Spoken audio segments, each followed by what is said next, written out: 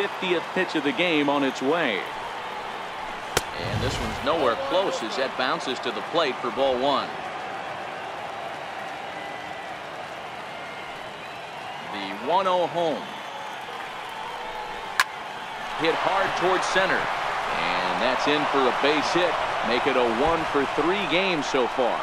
So we'll go at least one at-bat deeper into the top of the sixth after that two-out success. Haniger takes the turn at third. He wants it all.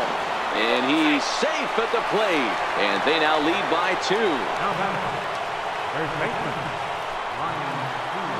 Stepping in and ready for another shot, Ryan Healy. He flew out in his last at-bat.